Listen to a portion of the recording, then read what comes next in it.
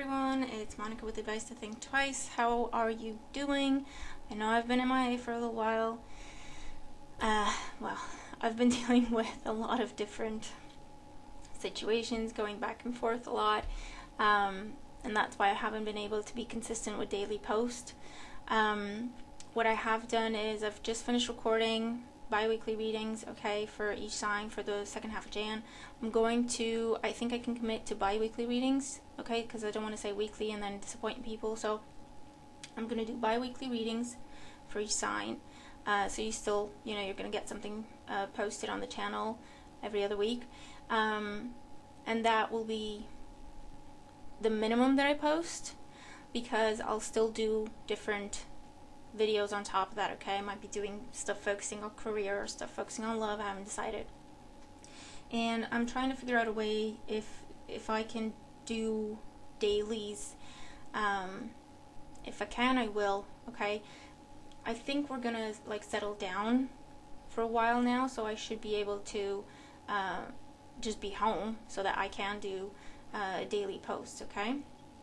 So we'll see how that goes, fingers crossed. I've had to change my setup, okay? I've moved to a different room in the house, where I live.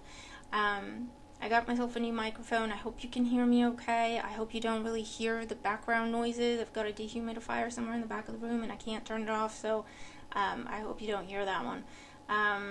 But yeah, so that's what's been going on in a nutshell. So I've done those readings, and I'm just going to do a weekend post looking at the weekend energy here, and we'll just have to take it from there, see how you go, okay? But thank you so much for your patience. I've been really busy with private readings as well, so thank you for your patience. If you had if you ordered a private reading with me, thanks for your patience, okay? There's been a lot there as well. So just, as always, as usual, there's always something, okay? I'm grateful for it because it's all good.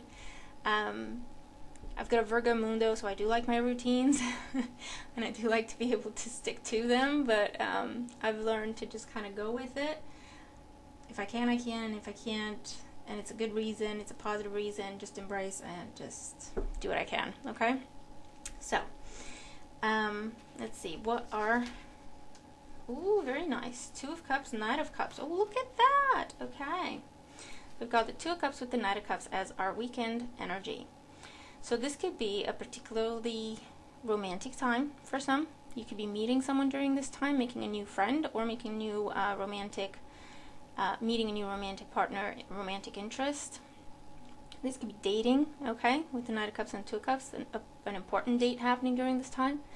For others of you, this is...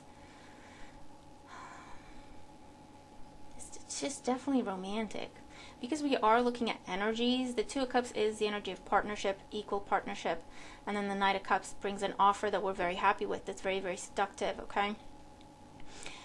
So yes, it can talk about love, it can talk about romance, absolutely, but it can also be someone confessing, well, that's still love, someone confessing how they feel, but it can also be discussing partnership, okay? So that could be with a friend, with a sibling, talking about going into business, talking about doing something together, okay? It can be that.